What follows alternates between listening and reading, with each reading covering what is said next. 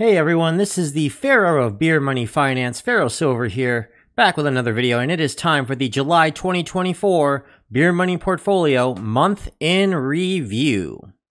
Now, it's going to be a little short this time, short as in the time frame. This is going to be up only until July 28th, as due to a weird scheduling where I gotta put out a much high priority video. I'm actually recording this before that video, even though this is going to be published on August 7th, a week after that video. You know what I'm talking about, the man with 49,000 parcels as of this recording. Now, before we start, I should also mention a milestone achieved in the portfolio with $1,000 earned alone, right here, $1,045.42. And that's just from earning, let alone what we're going to show at the investment section. So we have contributed $1,045.42 worth of beer money in 7 months. And before people ask, is that it? I mean, you've heard a ton of others that have made 3, 4, 5 times as much in a month. Well, the issue for me is I have a YouTube channel I work on for one, and I have made more than this, but I don't count referrals. I don't count special privileges a casual player would not have. I'm not really involved in some of the higher end survey sites just yet, like Prolific or Cloud Connect Research. And, you know, I don't count certain apps that a casual player would not play, like the Web3 games like Upland or Rollercoin. And in either case, I haven't earned anything in months there anyway. Also, the way I'm going about showing what I'm doing has changed. So instead of showing the green, yellow, amber, or red tier that I used to have in my Beer Money reviews, I'm going to be breaking down the tiers altogether when I bring back Beer Money reviews next month, and I'm going to instead divide this into the status of, am I using it? That's active. Am I not using it? Inactive. Am I done with it, or it's some kind of a scam, or I don't recommend it? I'm retiring it. And from here on out, what you're going to see is I'm going to hide some of these here. Let's say I'm going to hide this as an example for Just Play, and I'm only going to show the apps in which I am currently active on and anything new I'm on. Maybe I might keep the inactives. I'm not quite sure. Unhide here, but I'm definitely going to hide the retired ones. So receipt jar can go away. So for the month of July, the portfolio has earned $183.21 from 13 different sources. And now we're going to go over all the $10+ earners for the month. The top earner this month was Freecash, $32.65, almost entirely due to Upside. Upside had an insane $24 offer that I tried out where if you downloaded the app and uploaded a gas receipt, you would earn a $24 bonus on Freecash. That's it. I used Upside in the past, but it was so long ago that I don't even remember the email I used it on. We're talking like 2015 long ago when Upside was called Get Upside. So I gave it a chance on a new email, put in the gas receipt, and managed to pick up $24. That is a crazy amount. Another thing I also noticed with Upside, since I'm adding it to my Beer Money portfolio, back when it was Get Upside, their cash out threshold was $25, and I said that was much too high. Well, apparently you can cash out at any time now. It does charge you $1, however, if you cash out to PayPal, unless you make more than $10. Then it's free. So $10 being the soft threshold, I kind of like that. So good on Upside for changing that, honestly. But anyway, yeah, I do have about $50 currently stocked there as well in Freecash, pending from another game called Pokerist, which in a couple weeks I'm going to be talking about. It's going to get its own separate video. I have also added referral links to both Upside and Freecash in the description below as well, but in Upside's case, I do recommend taking the $24 Freecash offer instead if you have it. So take the Freecash referral instead of the Upside referral, and then use that to get the Upside because I think Freecash gets that referral. In second place was Bridge Money by only 47 cents at $32.18. Now, it would have won out, but I was going back and forth on whether or not I wanted to keep it, so I didn't do videos for like a week and a half. Then I signed up for Chime, and with Chime, I managed to get a virtual debit card that allowed me to deposit to them.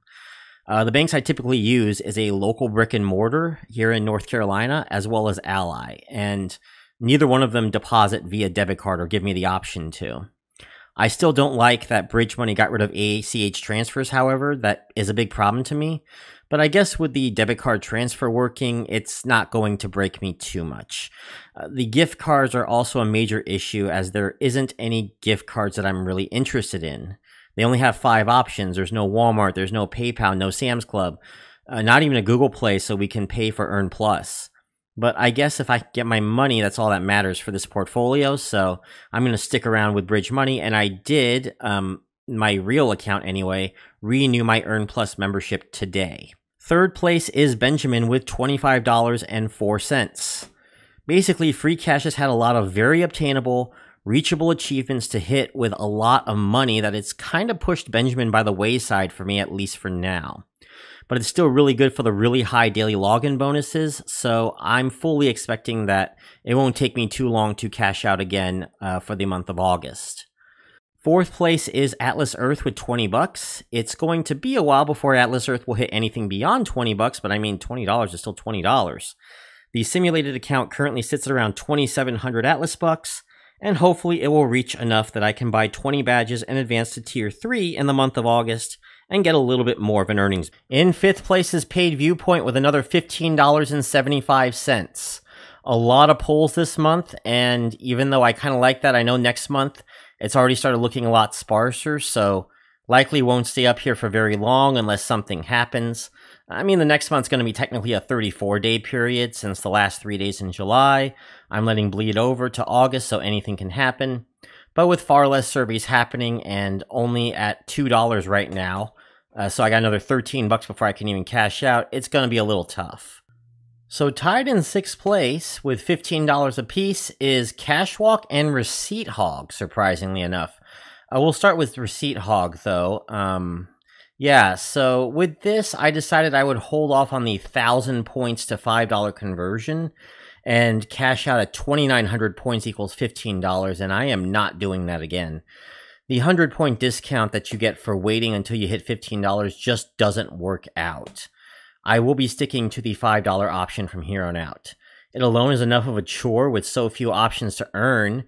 You know, it's just kind of not worth it to do it past $5. However, so far I've earned 20 bucks this month, which is more than any of the other receipt apps, so kudos to them for that, honestly. Well, outside of Google Rewards, but I don't count Google Rewards in this since I'm not earning any money off of that.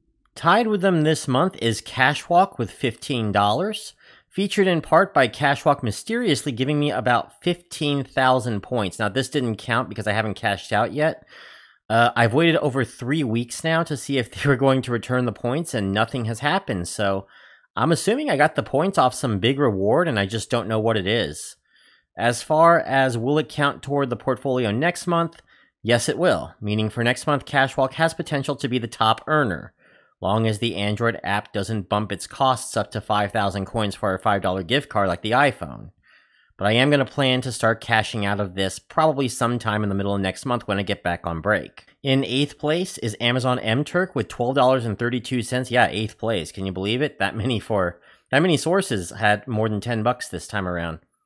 Managed to get off to a good start, but I sputtered late in the month. Now, I'm starting to think that the issue isn't really me, but there really isn't that many good tasks on MTurk as there used to be. Or at least I haven't been paying too much attention anyway. I'm looking into signing up with Prolific instead, because I've heard lots of good things about them, and yeah, so I've got taken off the waiting list pretty quickly.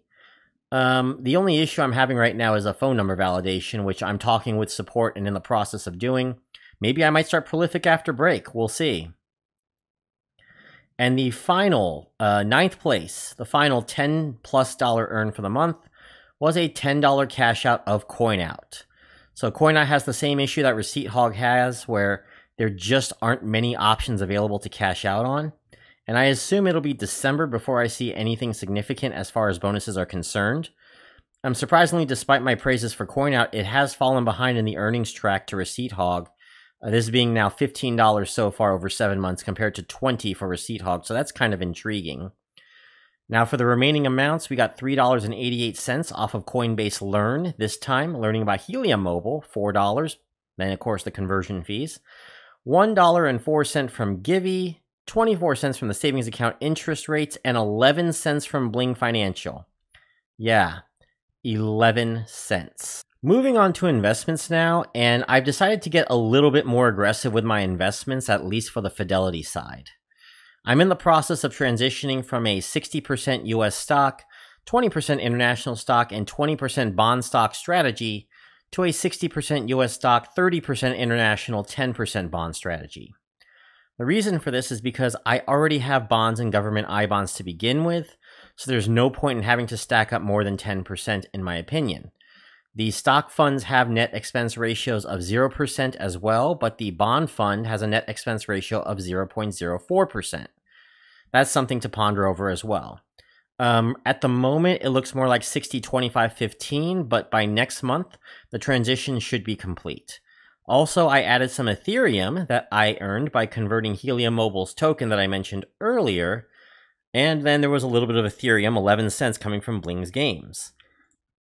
However, I seem to have bought at the wrong time because right now it's the only loser amongst the changes that I currently have. But overall, my net worth stands at $1,065.24. Not bad. The allocation is currently 60% in stocks, 20% in bonds, 19% in cash, most of it because of the Quicksilver deposit, the $200 there, and 1% in crypto. All right, y'all, how about a little bit of a treat here? I'm going to go ahead and buy a parcel. I got a couple hooks here. I'm going to fill up one of the hooks here.